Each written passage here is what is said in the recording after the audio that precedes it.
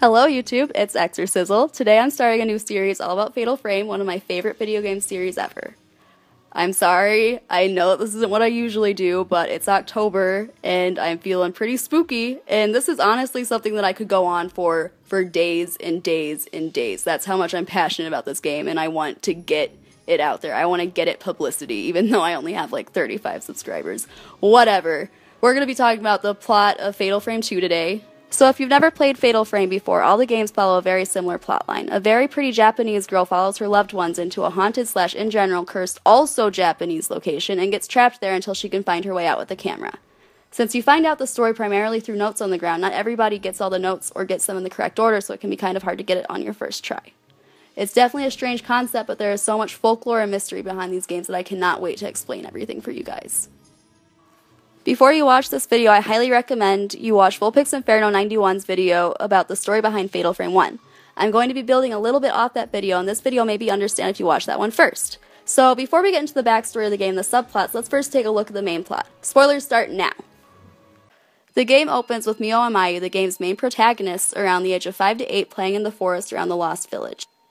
Mayu isn't as fast as Misao, but Misao is a little douche, and she won't slow down for her. Mayu ends up falling off the side of the cliff and injuring her knee to the point where she still has a limp around 10 years later. 10 years later, in 1988, when the game takes place, Misao and Mayu are back in their old stomping grounds playing around by the river for nostalgia's sake because it's going to be destroyed by a new dam soon. While Misao is briefly distracted by the guilt from the accident, Mayu runs after a crimson butterfly. Misao realizes maybe a minute or two later that her sister is missing and chases after her into the heavily wooded area. Mayu, who keeps flickering in between herself and a girl in a white kimono, leads Misao deeper and deeper into the forest, eventually making their way to the Lost Village, Minakami Village, or All Gods Village, the village of many names. The village is a local legend said to be trapped in endless darkness, and those who find it are spirited away, never returning to our realm. Once the twins pass the Torii Gate, the path out of the village closes behind them and they can no longer find their way out. I don't entirely understand how this works, but I like to think about it like being on the inside of a ball. You can go around forever, but you're never going to find the end or the way out. The twins start looking around for living people to ask for help and end up stumbling upon the Osaka house, but instead of people there, they find creepy notes about the village, newspaper articles, ghosts, and a ghost fighting camera, the camera obscura. With the camera as an owner's manual of sorts explaining that it has the power to exorcise ghosts. Misao uses this to fight off the ghost of Miyako, another woman who was spirited away, and then passes out. When she wakes up, Mayu is nowhere to be seen. This starts the wild goose chase for Mayu. When Mayu broke her knee, Misao made a promise to never leave Mayu again, and damn it, she's gonna keep it. They occasionally meet up again, but Mayu always either runs off or just straight up disappears. As the night wears on, Misao becomes more and more aware that the ghosts are trying to force her to participate in the Crimson Sacrifice ritual. They guide her around the village and even refer to her and Mayu as different names, as well as say things like, "The twins that will become the sacrifice have returned." Let's take a break from the plot to talk about what the Crimson Sacrifice ritual actually is. Twins from the village, usually around the age of 15, were chosen every couple of decades to participate in this ritual. The first purpose of the Crimson Sacrifice ritual was to reunite the twins' souls. The villagers thought twins were one soul split in two, and if the elder one strangled the younger one, they would be truly connected forever. That's right, strangled.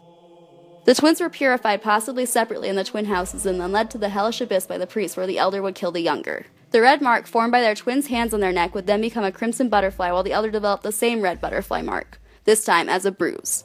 The crimson butterflies were then thought to protect over the village, kind of like a mini-god. The second and arguably more important purpose, though, was to appease the Hellish Abyss.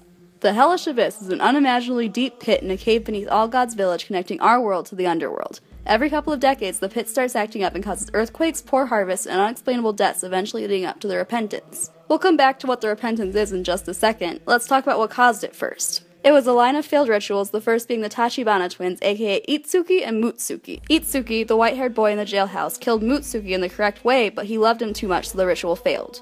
I don't really understand how this is a thing, but whatever, it's not the weirdest thing in this series. This is also why his hair is now white.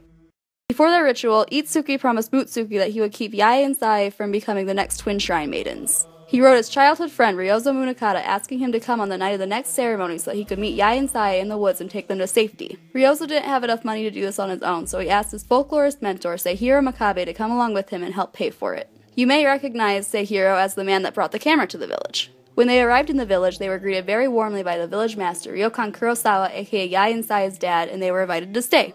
They did stay, but this was a very bad idea on Seihiro's part because he was held hostage in the Kurosawa house and then used as a Kusabi in the hidden ritual.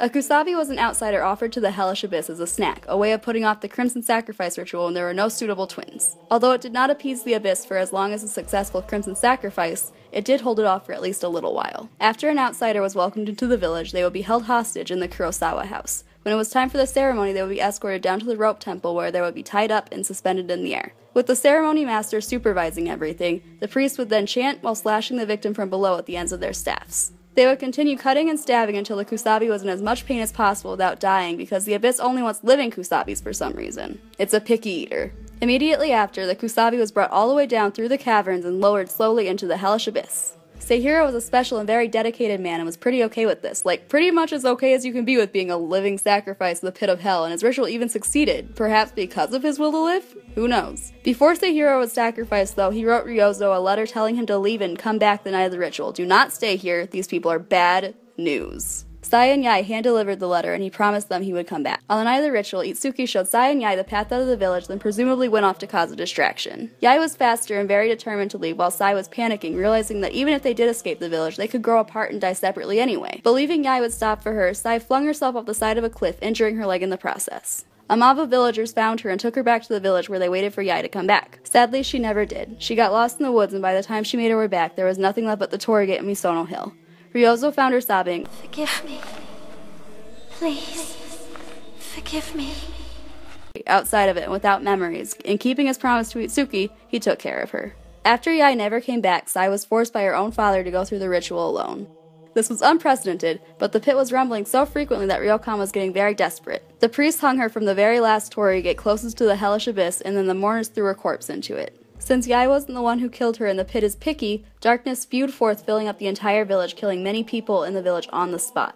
This also caused all the spirits to become vengeful, including Sae and the Kusabi. This is what the repentance is. It's the disaster that's causing this whole 100-year mess. Anyway, going back to the plotline, at this point it's very clear that Mayu is possessed by Sae. She starts speaking in Sae's voice, transitions into Sae's physical form randomly, and in general just starts acting really weird. Mio starts searching more and more desperately for a way out of the village just so she doesn't have to kill her sister. Mio finds a path out of the village through a tunnel in the Kureha shrine thanks to Itsuki, but Mayu is kidnapped by a group of villagers and priests before they can get there. At this point, you can either abandon Mayu or go after her. If you decide to leave Mayu, Sae will chase after Mio, eventually touching her, causing Mio to wake up in the forest back at the same spot she was at the beginning of the game with Mayu nowhere to be found. Although it would be nice and convenient to leave Mayu in the Lost Village, canonically Mio follows her sister and finds the path to the Hellish Abyss where the Crimson Sacrifice ritual took place. Mayu gives her a long speech about how they were born together but they have to live and die separately. She tells Mio that the ritual will make them one again and asks Mio to kill her, and Mio does. I think this is because Mio is possessed by the power of the malice coming from the Hellish Abyss, but that's just a personal theory. She could even be possessed by Yae herself, but who knows. Anyway, after Mayu dies, the priests throw her carcass into the abyss and she comes back out a few seconds later as a crimson butterfly and tells Mio, "Thank you." Mio frantically chases after Mayu in her butterfly form, sobbing and apologizing profusely, but Mayu says nothing else. She just lands on Mio's arm and flies away with the rest of the ghosts and butterflies, presumably up to heaven. Sometime later in the same year, presumably still in the summer before the events of Fatal Frame 3, Mio is back in the Minakami area looking over the large reservoir now covering the Lost Village due to the recently constructed dam. Mio has a large red-shaped butterfly mark on her throat now due to becoming a remaining. The game ends with a voiceover from Mayu saying, "Didn't we always promise each other? Together. Forever." Right off the bat, I want to talk some shit about Mayu. Not only does she drag Mio into all of this, she did it all on purpose. In the Hellish Abyss ending of the game, the final boss is Mayu possessed by Sae. Here are some quotes from Mayu that are played in the background. "I wanted to be with you always. You promised, right? You know, Mio? On that day I fell off the cliff on purpose. I was so afraid you would leave me alone, far away. But I was glad. I knew that I had made you mine, but Mio will always be with me. She'll always worry about me. She'll always think about me. She'll do whatever I say." After this battle, Sae is separated from Mayu but pulls her into the abyss with her. Mio grabs Mayu's hand and against Itsuki's advice, she looks down into the pit and sees thousands of past sacrifices all writhing and fighting to be released. Mio is immediately and permanently blinded, and Mayu is quite pleased that Mio now relies on her. In the Frozen Butterfly ending of the remake, we even see a comparison of Sae's maniacal laughter versus Mayu laughing after she fell off the cliff when she was 5 at the very beginning of the game. In this ending, Mio fights Sae out of Mayu, and then Mayu tries one more time to convince Mio to kill her. When Mio says no, she says, "Oh, ha, didn't think you would, ha ha ha ha ha." Mio flashes back to the accident, and then the next thing we see is Mio lying dead in Mayu's lap. It could be possible that Sae was possessing Mayu the entire time, but at the same time, it seems pretty exhausting. I don't know. I just think Mayu has never been a trustworthy person. She's very suspicious. While these endings aren't canon, I still think they're interesting and viable evidence that Mayu isn't as innocent as she seems. Next, let's talk about some of the major ghosts in the game I haven't gone over yet, beginning with the twins' father, Misao Amakura. Misao is a descendant of Dr. Kunihiko Azo, the inventor of the camera obscura. Dr. Azo went missing around the early to mid-1900s, and possibly from that point on, his entire family line was cursed with bad luck. It's thought this is the reason Misao took his wife Shizu's last name. Sadly, this did not save him, though, and he went missing in the very same woods that the Lost Village was located in around 10 years before the start of the game. Unfortunately, we most likely never see Misao, but it's still interesting. Next up, Masumi Miyako, the stars of the Bloody Ring side quest. Masumi Makimura was a land surveyor for the construction of the Minakami Dam. While out on an assignment, he stumbled upon the Lost Village and was trapped. He started frantically researching the history and rituals of the village in an attempt to escape, thus creating the village reports Mio can pick up during Chapter 2. After the search for Masumi was called off only 10 days after he was reported missing, his girlfriend Miyako went looking for him, believing he was still alive. They finally found each other again in the Osaka house, but Miyako's leg was injured and Masumi had more research to do, so he left her there for a little while. At some point, he had read that the Kurosawa family presided over the village's rituals, so he directed his search to their house. While there, he was attacked by the Kusabi in the Great Hall and died in the closet holding a ring he planned to give to Miyako. Unable to accept his death and still longing to give the ring to her, Masumi's ghost returned to the Osaka house where he ended up strangling Miyako instead.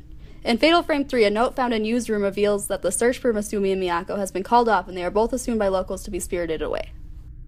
The next ghost we're going to talk about is Chitose Tachibana, Itsuki and Mutsuki's younger sister. We don't know her exact age, but she looks to be around 8 years old when the repentance happened. She didn't know anything about the Crimson Sacrifice ritual, so she was understandably very confused when Mutsuki never came home and Itsuki's hair turned white.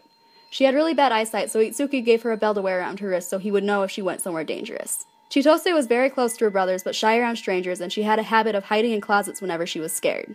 Itsuki had given her a key to give to Ryozo, but when Ryozo arrived, she hid in the closet and never gave him the key. This key unlocks the cell Mayu was locked in Chapter 7, containing documents describing how to get out of the village. After giving Chitose the key, Itsuki was locked up in the storehouse as punishment for helping Sae and Yae escape, leading Chitose to blame Yae for not coming back, thus explaining why she hates Mio so much. After the repentance, she hid inside a cupboard and became trapped. She was ultimately killed by the darkness. Moving on to the more generic ghosts, let's talk about the Veiled Priests and their roles throughout the village. The Veiled Priests were direct aides to the ceremony master and represented each of the most important families in the village. Possibly prior to becoming a priest, their bodies were covered in protective writing, mimicking the Japanese story of Hoichi the Earless, in which Hoichi is painted with sacred writing to protect him from the spirits haunting him. Although they played a very small role in the Crimson Sacrifice ritual, just leading the twins to the abyss and tapping their staves rhythmically, they played a much bigger role in the cutting ritual and the hidden ceremony. As I mentioned earlier, they were the ones who tied up the prospective Kusabi and slashed at him from below, then carrying his hopefully still living body down to the abyss and throwing him in. Their other duties included guarding the Kureha Shrine and Kurosawa family altar room to keep twins from escaping and information about the rituals being leaked. They also helped the ceremony master capture potential Kusabis and prepare the Mourners. The Mourners are the village's criminals and those that have seen the Hellish Abyss forced to live underground and protect the tunnels. After becoming a Mourner, they were never allowed to return to the surface again. As the Crimson Sacrifice ritual drew closer, the Mourners would sew their own eyes shut to prevent seeing into the abyss when they threw the body in. Sometime in between Itsuki and Mutsuki's failed ritual and Sae and Yae's cleansing, the malice from the abyss was so strong that half the Mourners were driven insane and jumped in. As ordered by Ryokan, more Mourners were made, presumably unwillingly, from the sinners. Okay, it's time for what you've all been waiting for, the creepiest story of the game, the Kiryu twins. At only 10 years old, Akane killed her sister Azami, sacrificing her to the Hellish Abyss. Their ritual was a success, but Akane became very depressed, so her father, a skilled doll maker, made her a life-size doll of Azami to cheer her up. The doll was so accurate that Akane actually thought it was Azami and even apologized to her. Akane was back to being happy again, but Yoshitatsu became suspicious of the doll. They were inseparable, and Akane was constantly whispering things into the doll's ear. One night, Yoshitatsu heard footsteps in the hallway, at first dismissing it as Akane. As he looked closer, he realized it was the Azami doll. Akane had spent so much time thinking about her sister, it had summoned a spirit to make the doll come to life. Yoshitatsu says in his second note, "It is said that when a spirit takes residence in a doll, it can steal the souls of others. Akane isn't a person anymore. She's like a doll." Sometime later, Yoshitatsu had a dream in which the real Azami urged him to destroy the doll because she didn't need to be replaced. She and Akane were already reunited. Even though he knew it would crush Akane, he made plans to destroy the doll by hanging it and throwing it to the Hellish Abyss. Throughout all of this, the Azami doll was taking advantage of Akane's guilt and weakness and slowly corrupted her mind until Akane was under the spirit's complete control. To keep Yoshitatsu from sending her back to hell, she told Akane to destroy the door to the underground passageway by hiding the puzzle's doll parts throughout the house. Yoshitatsu tried desperately to find all the parts, but was killed by Akane before he could. It's unknown how Akane survived without her father, but sometime after, Akane's soul was sucked out by the doll, killing her. We also don't know what happened to the doll. Unfortunately, the rest of the ghosts in the game don't really have much of a backstory or connections to the plot, so I won't be getting into them in this video. If you have any questions about them, you can either ask me down below, or you can go to the Zero Wiki. I'll link that below as well. I hope this video is as informative as possible, and if I didn't cover something adequately, or if something is still confusing you, feel free to ask me. I love this series so much and would love to answer your questions or even just discuss the game with you. If you enjoyed this video, please like and subscribe. Liking helps the YouTube search engine know that this is a good video, and if you subscribe, you'll get to see my explanation of Fatal Frame 3 and the later games as well. Like I said, I plan on making this into a series of informative videos on the game, so there will be plenty more to come. Have a great day, and remember...